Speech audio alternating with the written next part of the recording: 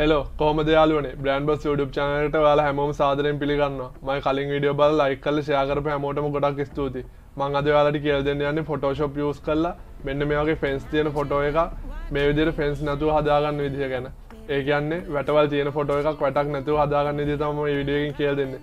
අපි එහෙනම් වැඩි කතා බහක් නොකර මේ වීඩියෝ එකෙන් බලමු මේ දේ කරන්නේ කොහොමද කියලා.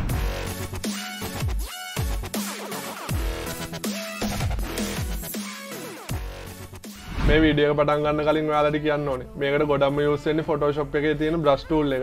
ඔයාලා brush tool එක ගැන කිසි දෙයක් දන්නේ නැත්නම් මෙතන තියෙන link එක ගිහිල්ලා ඒක බලන්න. ඒකේ තියෙන වීඩියෝ එකෙන් ඔයාලට මම brush tool එක ගැන ඔක්කොම විස්තර කියලා දීලා තියෙනවා. අපි එහෙනම් දැන් මේ වැඩේ පටන් ගමු. මම මේ වීඩියෝ එක පටන් ගන්නකොට කිව්වා ඔයාලට මේක මම කරන්නේ simple step 3කට කියලා. ඒකේ පළවෙනි step එක තමයි ඔයාලා මේ තියෙන වැට paint කරගන්න ඕනේ. new layer එකක් open කරගෙන හරියට වැට paint කරගන්න ඕනේ. අපි එහෙනම් පළවෙනි step එක පටන් ගමු. මම ඔයාලට කලින් වීඩියෝ වලදීත් කියලා තියෙනවා ඔරිජිනල් ෆොටෝ එක කිසි වෙලාවක වෙනස් කරන්න එපා කියලා. මම මේ ඕපන් කරලා තියෙන ඔරිජිනල් ෆොටෝ එකේ මම control J එක ඔබලා මම duplicate layer එකක් ගන්නවා. මේ විදිහට duplicate layer එකක් ගත්තට පස්සේ අපිට හැමතිස්සෙම ඔරිජිනල් එක යටම background එකේ තියෙන ඕන වෙලාවක අපිට ඒක වෙනස් කරගන්න පුළුවන්. ඒකින්ද දැන් duplicate layer එක තමයි අපි වෙනස් කරන්නේ. ඔයාලට පේනවා ඇති මෙතන මුලින්ම තියෙනවා new layer icon එක. ඒක ක්ලික් කරනවා. ඒක ක්ලික් කරාට පස්සේ ඔයාලට පේනවා ඇති මෙතන new layer එකක් එනවා. ඒ layer එකට මෙන්න මේ විදිහට ඔයාලා කැමති නමක් දාගෙන layer එක select කරලා ඔයාලා brush tool එක ගන්න ඕනේ. brush tool එක අරන් ෆොටෝ එකට zoom කරගන්න. zoom කරගෙන ඔයාලා brush tool එක මේ වැටේ size එකට ගන්නට adjust කරගන්න ඕනේ. ඒ කියන්නේ මේ වැටේ size එක කියන්නේ මේ වැටට වඩා පොඩ්ඩක් ලොකු වුණාට කමන්නේ. වැටට වඩා පොඩි වෙන්න එපා. මේ විදිහට ඔයාලට පේනවා ඇති මම දැන් හදාගත්ත මේ වැටේ size එකට. ඔයාලා මේ වැඩේ කරනකොට අනිවාර්යෙන් ඔයාලා keyboard එකේ shift key එක ඔබාගෙන ඉන්න ඕනේ. ඒ කියන්නේ shift key එකෙන් තමයි මේක හරියට ඇඳගෙන යන්න පුළුවන් වෙන්නේ. ඔයාලට පේනවා ඇති මම මුලින් මෙන්න මේ කෙරෝලෙන් පටන් ගන්නවා. shift එක ඔබාගෙන මෙතනට ගේනවා. shift එක ඔබාගෙන ඔහොම select කරන් යන්න තියෙන්නේ. හරි. දැන් මම මෙහෙම select කරොත් එහෙම ඔයාලට හිතනවා ඇති Photoshop දන්න කෙනෙක් හිතනවා ඇති මේක pattern එකක් විදිහට කරගන්න බැරිද කියලා. ඇත්තටම මටත් හිතුණා ඔක pattern එකක් විදිහට කරන්න පුළුවන්ද කියලා. අපි එහෙනම් දැන් ඒකත් බලමු pattern එකක් විදිහට කරන්න පුළුවන්ද කියලා. මම මේ pattern එකක් විදිහට තියෙන දේ කියලා දෙන්න ඔයාලට අලුත් layer එකක් open කරගන්නවා. ඒකත් මේකේ රෝලෙන්ම පටන් අරන් මේ විදිහට pattern එකක් හදාගන්න. මේ ඔයාලා හදාගන්න pattern එක ඔයාලට ඔයාලා keyboard එකේ control එක ඔබාගෙන අලුත් duplicate layer අරගෙන pattern එකක් විදිහට ඉස්සරහට copy කරගෙන යන්න පුළුවන් තියෙන වැටේ ඔක්කොම පේන්නේ නැති වෙන්නේ. ඒ වුණාට real world එකේදී කිසිම දෙයක් pattern එකක් විදිහට නැහැ. ඒ කියන්නේ ඔයාලට පේනවා ඇති ඔන්න බලන්න මම මේක කරනකොට පළවෙනි එකේදීම ඔයාලට පේනවා ඇති pattern එකක් විදිහට නැහැ. මෙන්න මේ වැට mark වෙන්නේ නැතුව අයින් වෙලා යනවා. ඒකින්ද අපි අනිවාර්යයෙන්ම මේක manually කරගෙන යන්න වෙනවා. මේ වැට අනිවාර්යයෙන්ම select කරන්න වෙනවා manually. ඒ කියන්නේ ඔයාලට paint කරගන්න වෙන්නේ manually. ඒකින්ද ඔයාලා pattern එකක් විදිහට create කරාට වැඩක් නැහැ. ඔයාලට අනිවාර්යයෙන්ම මේක manually කරගෙන යන්න වෙනවා. මොකද real world එකේ තියෙන කිසිම දෙයක් pattern එකක් විදිහට නැති හින්දා. මම එහෙනම් මේ layer දෙක delete කරගන්නවා. කලින් layer එක open කරගෙන brush tool එක අරන් zoom කරගෙන මේ විදිහට කරගෙන යනකොට ඔයාලට පේනවා ඇති මෙහෙම ඇඳද්දි shift එක ඔබාගෙන කෙරෝලකට ඇඳද්දි ඔයාලට පේනවා ඇති සමහර තැන්වල ඒකින්ද මෙතනින් පන්නවා. එතකොට ඔයා මේ ස්ට්‍රේට් ලයින් එක තනි ලයින් එකක් විදිහට නෙමෙයි. ඒක දෙකට තුනට කඩලා ස්ට්‍රේට් ලයින් අඳින්න ඕනේ. ඔයාලට මම පෙන්නන්න ඒක කරන්නේ කොහොමද කියලා. ඔයාලට පේනවා shift එක ඔබාගෙන මෙහෙම 1යි 2යි 3ක් විදිහට ආවොත් මේක පේන්නේ නැතු වෙනවා. zoom කරලා තියෙන එක move කරගන්න ඕනේ දැන් ඔයාලට ඊළඟ. එතකොට ඔයාලට තියෙන්නේ ඔයාගේ keyboard එකේ space එක ඔබලා move කරා. I shift key එක ඔබා ගන්න. I paint කරගන්න. I space එක ඔබනවා. move කරගන්නවා. shift key එක ඔබා ගන්නවා. paint කරනවා. I shift key එක අතරිනවා. space එක ඔබනවා. move කරනවා. paint කරනවා. ඔයාලට මේ වැට paint කරගෙන යනකොට හම්බ වෙන්න පුළුවන් ඇන ඒ වගේ දේවල්. ඔයාලා ඒ වගේ දේවලුත් මේ විදිහට paint කරගන්න ඕනේ. මම ඔයාලට ඒකකුත් පෙන්නන්නම්. ඔයාලට පේනවා ඇති මෙන්න මෙතන ඇණයක් තියෙනවා. ඒකත් ඔයාගේ brush tool එකෙන් මෙන්න මේ විදිහට paint කරගන්න ඕනේ. ඒ විදිහට තියෙන හැම එකක්ම ඔයා paint කරගන්න ඕනේ. මම දැන් එහෙනම් මේ වීඩියෝ එක ගොඩක් දික් වෙන හින්දා මේක fast forward යවන්නම්. ඔයාලට කරගන්න තියෙන මේ විදිහටම තමයි.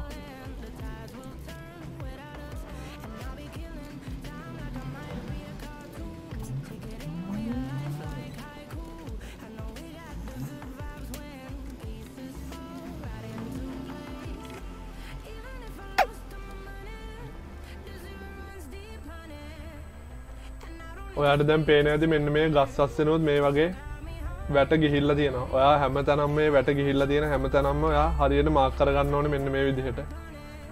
ඔයාලා මේ ෆොටෝ එක zoom out කරලා හොඳට බලලා ඒ කියන්නේ වැට තියෙන තැන් අනිවාර්යයෙන්ම පේන්ට් කරගන්න ඕනේ නැත්නම් ෆොටෝ එකේ output එකට damage එකක් වෙන්න පුළුවන්.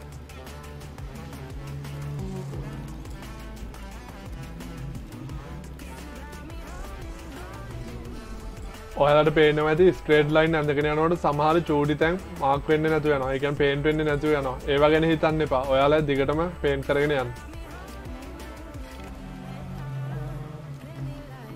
ඔයාලට පේනවා ඇති මේක එක පැත්තකට තියෙන ලයින් ටිකක් මම පේන්ට් කරගෙන ඉවරයි. දැන් මට තියෙන්නේ අනිත් පැත්තට තියෙන දේවල් ටික පේන්ට් කරගෙන යන්න. මම එහෙනම් ඒකත් ෆාස්ට් ෆෝවර්ඩ් යවනවා. අර විදිහටම තමයි පේන්ට් කරගන්න කිසි වෙනසක් නැහැ. ඒ ටිකත් මම ෆාස්ට් ෆෝවර්ඩ් යවනවා. ඔයගලන්ට වීඩියෝ එක දික් වෙන හින්දා.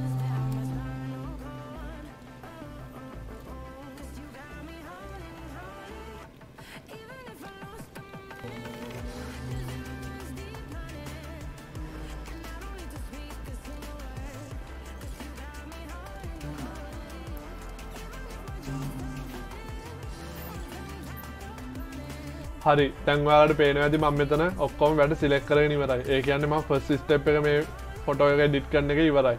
ඊළඟට මට තියෙන්නේ සෙකන්ඩ් ස්ටෙප් එකට යන්න. ඒ තමයි මේකේ ෆොටෝ එකේ බෑග්ග්‍රවුන්ඩ් එකත් එක්ක මේ සිලෙක්ට් කරපු එක මැච් කරන එක. ඒකට මේ Photoshop අලුත් version එකේ තියෙනවා content away fill කියලා එකක්.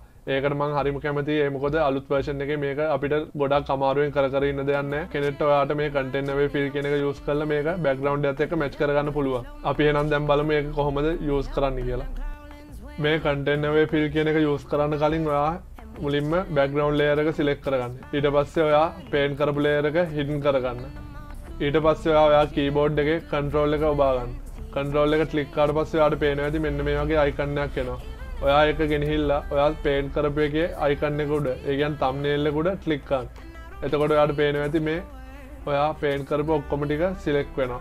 ඔයාලට මම ඒක කරන විදිහ ආයි කිව්වොත් එහෙම ඔයාලට තියෙන්නේ මුලින්ම background layer එක select කරගන්න. ඊට පස්සේ ඔයා paint කරපු උඩ layer එක hidden කරගන්න. ඊට පස්සේ ඔයාගේ keyboard එකේ control එක ඔබලා උඩ layer එකේ thumbnail එක උඩ click කරන්න. එතකොට ඔයා paint කරපු එක මෙන්න මේ විදිහට select වෙයි. ඊට පස්සේ ඔයාට තියෙන්නේ උඩ tab එකේ ඔයාට පේනවා ඇති මේ Photoshop tab එකේ edit කියලා එකක් තියෙනවා.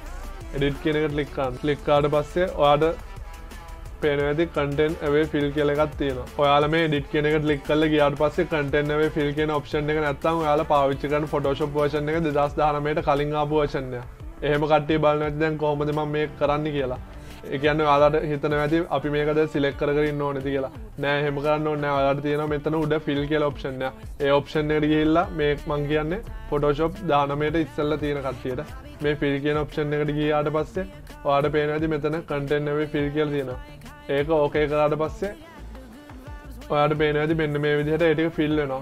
ඒ මං කිව්වේ 2019 ට කලින් version එකක් තියෙන Photoshop version එකක් තියෙන කෙනෙක්ට කරගන්න විදිය. මම දැන් ඔයාලට පෙන්නන්නම් මේ content away fill කියන එක use කරාට පස්සේ කොහොමද මේක වෙන්නේ කියලා. control Z දබලා මම back කරගන්නවා. edit කියන එකට ගියා. content away fill කියන එකට ගියාට පස්සේ ඔයාලට පේනවා ඇති මෙන්න මේ වගේ window එකක් එනවා. window එකේ මේ කොළ පාට වෙලා තියෙන්නේ unselect එක. ඔයාට පේනවා ඇති මෙතන ඔප්ෂන් ගොඩක් තියෙනවා. මේ කොළ පාට එක වැඩි කරාට පස්සේ ඔයා සිලෙක්ට් කරපු ටික විතරයි පෙන්නන්නේ. මෙතන ඔයාට පේනවා ඇති default high very high කියලා තියෙනවා. ඔයා මේක default කියන එක දාලා මෙතන පේනවා ඇති ඔයාගේ output එක එන්න ඕන new layer එකක් විදිහටද duplicate එකක් විදිහට current layer එකක් විදිහටද. ඔයා මෙතන current layer කියන එක දෙන්න. ඒ විතරක් නෙමෙයි ඔයාට මෙතන පෙන්නනවා ඇති ඒකේ preview එක පෙන්නනවා ඔයාට මෙතන. ඊට පස්සේ ඔයා මෙතන okay කියන එක click කරාට පස්සේ ඔයාට පේනවා ඇති මේක fill වුණා. ඔයාට පේනවා ඇති මේ content away fill කියන එක use කරාට පස්සේ ඒත් සමහර තැන් තියෙනවා මේ photo එකට match වෙන්නේ නැතු වෙන edit වෙච්චා. මෙතනින් මේකේ second step එක ඉවරනවා. අපිට දැන් කරන් තියෙන්නේ මේ ගිහිල්ලා ඉස්සරහට ගිහිල්ලා zoom කරලා අර දේවල් ටික ඒ කියන්නේ match උන් නැති ටික edit කරගන්න එක. ඒක තමයි මේකේ මං third step එක විදිහට කියන්නේ. අපි එහෙනම් දැන් ඒකත් පටන් ගමු. ඔයාලට මේ ෆොටෝ එක zoom කරාට පස්සේ බලා ගන්න පුළුවන් මේ සමහර තැන් තියෙනවා හරියට අපි select කර වෙලා නැති දේවල් තමයි මේ හරියට මෙව වෙලා නැත්තේ. ඒ කියන්නේ fill වෙලා නැත්තේ. ඔයාලට බලා ගන්න පුළුවන් මේ තැන් වලින් ඒ දේවල්. ඒ විතරක් නෙමෙයි මේ බල්ලගේ නහය උඩින් ගිහිල්ලා තිබ්බ දේවලුත් ඔයාලට පේනවා ඇති සමහර තැන් adjust වෙලා නැතුව තියෙනවා. ඔයාලට මේ third step එකේදී ගොඩක්ම ඕන වෙන්නේ spot healing brush එක. ඔයාලා මේ brush එක ගැන දන්නේ නැත්නම් මෙතන මම වීඩියෝ එක දාලා තියෙනවා. ඒ වීඩියෝ එක ගිහිල්ලා බලන්න. ඔයාලට මම spot healing brush එක use කරන විදිහ ඔක්කොම විස්තරය දීලා තියෙනවා.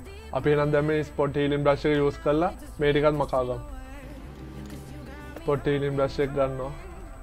අපි මෙතන ඔයාගේ ලේයර් එක සිලෙක්ට් කරගෙන සිම්පලි ඒ වාගේ හරියට ඇඩ්ජස්ට් වෙච්ච නැත්නම් ටික මකාගෙන යන්න තියෙනවා.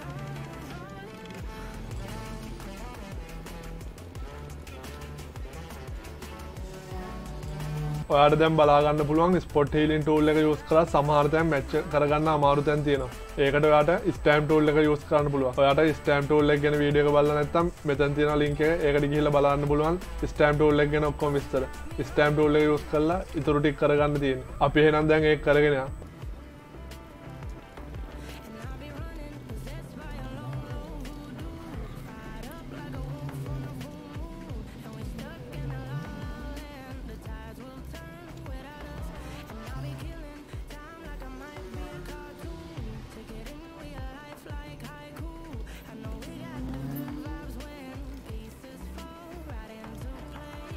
ඔයාලට මේ ස්ටෙප් 3 එකේදී කරගන්න තියෙන්නේ මේ දේවල් ටික තමයි. ඒ කියන්නේ පොඩි පොඩි තැන් තියෙන දේවල් එඩිට් කරලා ඉවර කරගන්න තියෙන්නේ. ඊට පස්සේ ඔයාලට මේ ෆොටෝ එකට ඕන ෆිල්ටර් එකක් දාලා ලස්සන කරගන්න පුළුවන්. මම එහෙනම් කියන්නම් දැන් ෆිල්ටර් එකක් දාන්න කොහොමද කියලා.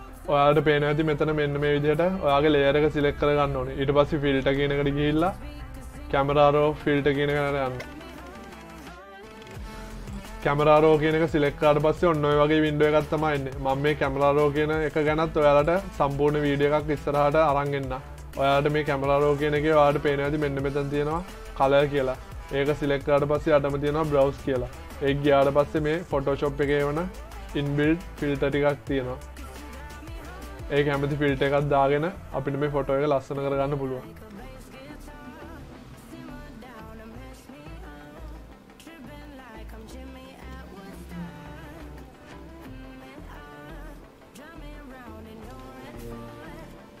ඔන්න ඔය විදිහට තමයි වැටක් වගේ දෙයක් සිම්පල් ස්ටෙප් 3කින් අයින් කරගන්නේ. ඔයාලට මං හිතනවා අද මං කියලා දුන්න දේ ගොඩක් වැදගත් වෙන්නේ නැති කියලා. ඔයාලා මේ වීඩියෝ එක ගැන මොකද හිතන්නේ කියලා පල්ලෙහා කමෙන්ට් සෙක්ෂන් එකේ කමෙන්ට් එකක් දාන්න. මං ඕගොල්ලන්ට අද මේ කියලා දුන්නේ මේකේ තියෙන වැට අයින් කරගන්න විදිය. මං ඕගොල්ලන්ට ඉස්සරහා වීඩියෝ එකේදී කියලා දෙන්නම් මේකේ වැට තියෙද්දි බෑග්ග්‍රවුන්ඩ් එක අයින් කරගන්න කොහොමද කියලා. ඒ කියන්නේ බෑග්ග්‍රවුන්ඩ් එක හරියට මැච් කරගන්න කොහොමද කියලා. ඕගොල්ලෝ මගේ වීඩියෝ වලට කැමති නම් දැම්ම ගිහිල්ලා පල්ලෙහා තියෙන subscribe button එක ක්ලික් කරලා එහා පැත්තේ තියෙන bell icon එක ක්ලික් කරන්න.